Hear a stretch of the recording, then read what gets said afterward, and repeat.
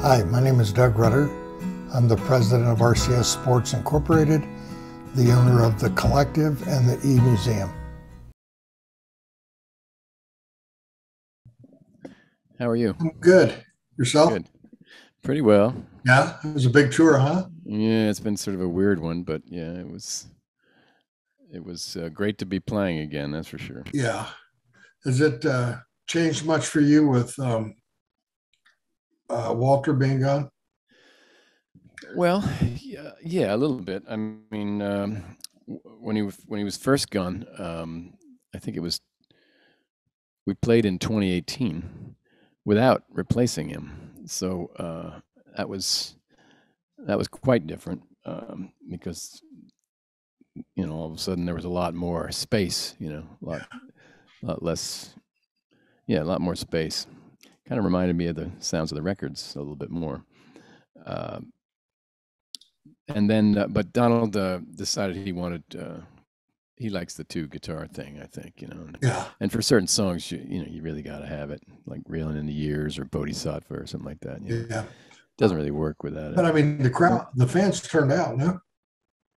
Oh yeah. Yeah. And but then so that and Connor Kennedy was the first guy. He played in, I guess he maybe started in 2019, and then Adam Rogers joined us for this last run this year. So and they're very different kinds of players. I like them both a lot. Uh, but it's certainly different. It's very different to play the entire gig with just one guitar. To have a second guitar player gives me a break for sure, and it gives us that two guitar thing that's kind of necessary on a few tunes. Is there going to be any new music coming? Yeah, I don't know. You mean like more recording or anything like that? Something from Steely Dan, maybe? I don't know. My guess is that there won't be any new Steely Dan records that are with new music, only because I think that's sort of a brand of Yeah. that required Walter. We were able to do a Steely Dan live record, Yeah. of Got course, and that came out pretty well, I think. But that's all music that Walter and Donald composed together. So I think if Donald is to do any more recording, it'll likely be a solo record, a Donald Fagen record, it. Yeah. like he's done, with Morph the Cat and with Sunken Condos, and then the Nightfly Live record. Yeah. So yeah, I mean that I can certainly imagine that happening because he's sort of he can't stop himself from writing. He's kind of a restless creative type. So Yeah. he's always got ideas churning, I think. So it wouldn't surprise me if he has some songs already that he'd like to Yeah. record. So, But I don't know. I don't know the details. So yeah. Did you get the pictures of the three guitars I want to talk to? yeah, I did. Yeah, I remember those. Yeah. So, I fondly, yeah. I mean, they were all like guitars I really enjoyed. I just got to a point where I had too many, and I was starting. I wasn't making good use of them, and uh, I had space for them, but I wouldn't get to play them enough. So that sometimes I would take a guitar out of the case, and because I hadn't seen it in 6 months, it was unplayable. You'd have to like get the guitar repair guy in there and or at least spend some time adjusting the neck, and so it just felt like it wasn't the best of yeah, circumstances. when you signed the Hamer for me, you told me that was the last guitar you had to buy. I did buy that one actually. I remember that. Yeah. I love that guitar. It was Hamers were really interesting guitars. They had a quality that it's funny. I played one in a Broadway show for not the one you bought, but one that looked similar. It was a double cutaway, but it was also sort of a semi-hollow body, and it had maybe one F hole or something like that. I forget what it was called.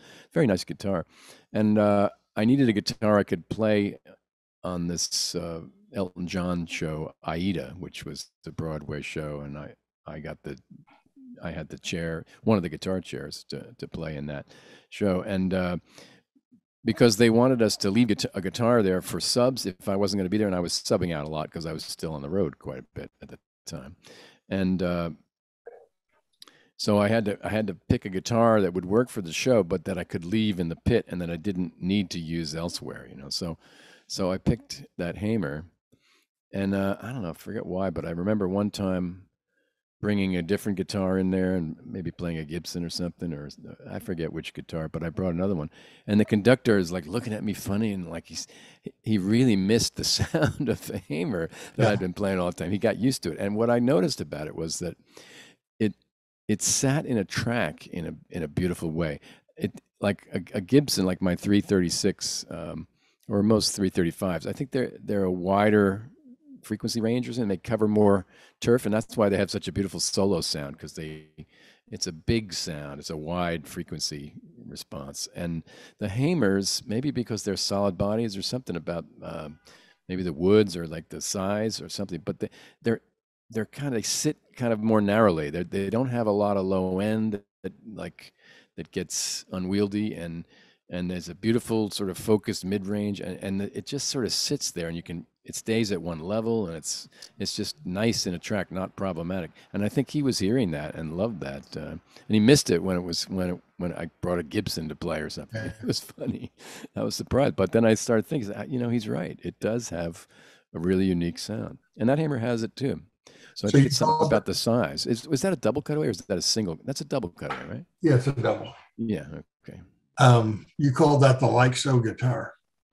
It is, because that's one song I know I used it on, and it was funny because it's the rhythm guitar on that song. I don't think there's any lead guitar on that song anyway, but there's a basic part that's kind of basic important part that drives the whole song. When it's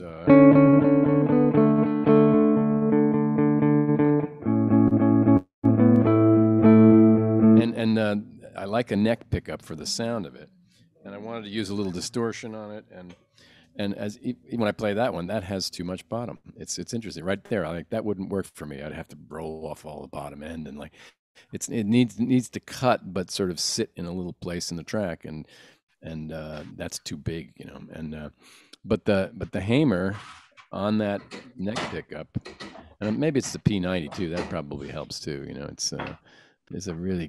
It's a mid-range kind of sort of peak or something that it just really it somehow calls attention to itself, but doesn't get in the way of other instruments. That's what I think I like about it. Yeah. Next came the George Benson. Oh yeah, I missed that one. It was really easy to play. It was kind of it's compact for a jazz guitar. It's just so comfortable, and I always had flat wound strings on it, which is probably what it had on it when you got it. And it has this kind of amazing sort of articulate attack. It's also not a lot of bottom end on that, not a lot of volume on that guitar either, which was great if you're going to play electrically because it won't feed back. I never had problems with it that way, and it's got a real crisp sort of attack, and it's got a woody tone when you listen to it ring. Yeah, I kind of missed that guitar. You called it the Cousin Dupree guitar. Pardon me? You called it the Cousin Dupree guitar. Oh yes, I used it on that song, which is I'm surprised I even brought that to the session for that.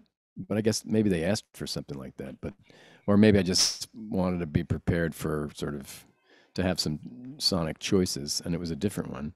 Yeah, I forget that part, but it was like it had. Let's see. You guess you can't see this. I lift this up here. But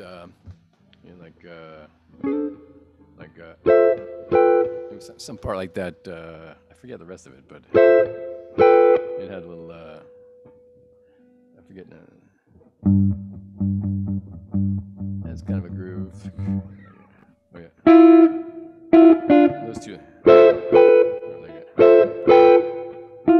I know those two little things were in there, but it had a kind of a distinctive sound, and it's a really really kind of crisp attack, and you could just sort of it sits in the track very nicely. I don't think it was difficult to mix. You kind of it cuts in a nice way, but again, doesn't disturb any of the other things that are going on.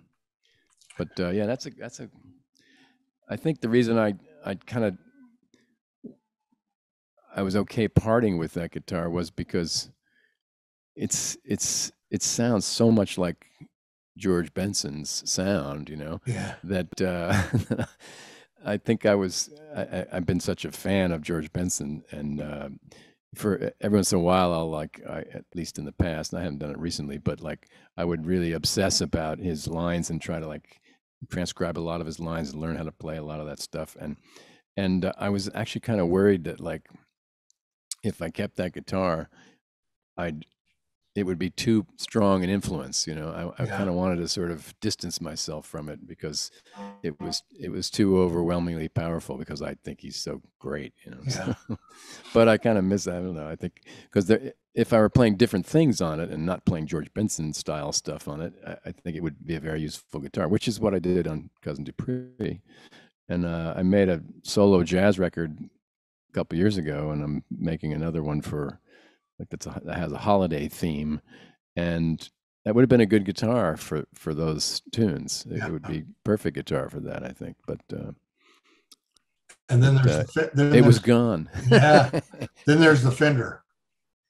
Oh yeah, that's a wild one. I had forgotten about that. The Telesonic. Yeah.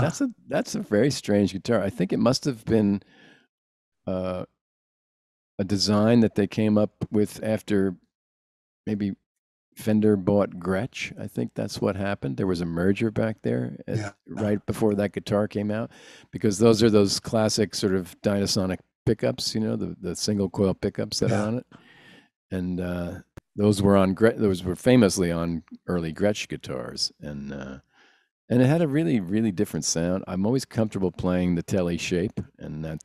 So I've had a lot of Teles and still do have several of that body shape. I don't have any Fenders anymore, but that shape is comfortable for me, and it's a classic sound and a very useful sound, kind of a versatile guitar.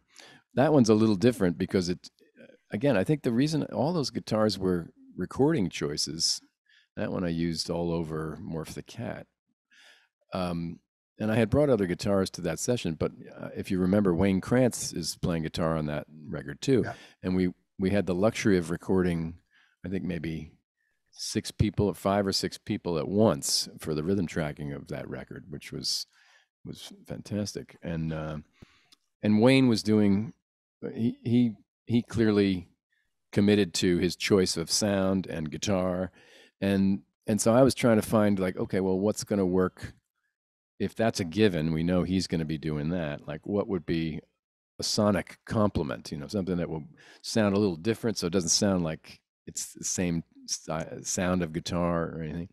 And I think I landed on that one because it just doesn't sound like it sort of does the great rhythm guitar job, like a lot of Fenders will do, because it's sort of bright and thin, and so you can kind of turn it down, but it still cuts, But it does it with a different character. There's something about those pickups, I think, that change the sound of.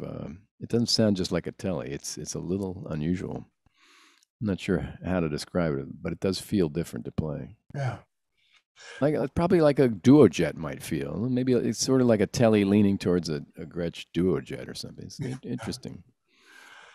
So that's the conversation on the 3 guitars. Can I ask you a couple of just other questions? Oh, sure. So last time my wife Terry and I talked to you, it was in Albuquerque, and your daughter was trying to get into law school in St. Louis. That's right. She did go to WashU in St. Louis. Yeah. And is she done? She got her law degree quite a while ago. She's been an attorney for 5 years now. So that must have been about 8 or 9 years ago, at least, that we last connected. She's living out in the Silicon Valley area of California, in Mountain View, California. Her office is in Palo Alto. She works for a firm called Cooley, which is a big firm with other offices, but she's in her old stomping grounds in the Bay Area. Yeah, she went to her undergraduate work was done at Berkeley, so she still has some friends that are out there. So it was kind of like going home again. So Yeah. although she misses New York, I don't know. I don't know if she'll ever come back to discuss, but we'll Yeah. see. You live in New York? I live in Manhattan. Yeah. Yeah. I've been here since 1984. So, Yeah. And so you're getting I ready to guess it's go. official. I guess it's official. Yeah. So you're getting ready to go overseas, huh? Yeah, at the end of September, I'm going to join Madeline Peru on about a month's worth of work. I start in London. They'll be there in all over Britain, I think, sooner than I start. But I'm going to join for her London show, and then I forget where we go, but I think there's some dates in maybe the Netherlands or in France, maybe in Spain. We'll be moving around a little bit, and then we come back to the U.S. and I think we start in Cincinnati. There are a couple more shows in the U.S. that I'll stay with her through the end of that little run. So it's about a month. So you like playing with her, don't you? I do. It's really it's such a different musical experience from Steely Dan. So the two are sort of in some ways it couldn't be more different. I mean, Steely Dan is it's a real electric gig. It's I mean, it's not as loud as some bands, but it's loud, and it's a big production. It's 13 people in the band, and I'm playing a big amp, and big pedal board, and like several guitars that people are handing me for different songs. And with Madeline, it's much more stripped down. It's very quiet, surprisingly, it's kind of radically quiet, which I really love. It's easy on the ears that way, but it's also playing quietly seems to be sort of a lost art, and it's really an effective way to get an audience to lean in and listen more. And she does that really well. She sort of insists on that. We never play loud, Yeah. which I really love. So it's another side of my musicality that it draws on, and it's the closest thing to a jazz gig I get really to play, because I play it sort of with a jazz sound, and it's pretty clean, and it's a simple setup and not a lot of effects. It's more, it's like her music, if you know her music at all. It's yeah. So on the new Steely Dan, the live record, is that you on guitar? The two live records that we did came from the touring that we did in 2019. And the one is the Steely Dan Northeast Corridor record. The other one's the Night Fly, the Night Fly Live, and that's, I think, the whole record live. They came from the same tour, both the Steely Dan band. And at the time, I'm on all that, of course, and Connor Kennedy was the other guitar player on there. So you'll hear me and Connor both on both those records. Yeah, the guitar solos are a little different on that record, particularly different from what? Different from the record. Yeah. Yeah, I typically don't play what Larry played, although I have learned it, and I enjoy playing it. Once in a while, I think I used to throw it in occasionally on album nights when we'd be playing the whole Royal Scam out. I think it's the Royal Scam album, and it starts with Kid Charlemagne, I think, and sometimes I would actually bother to play his whole solo, which is brilliant and fun.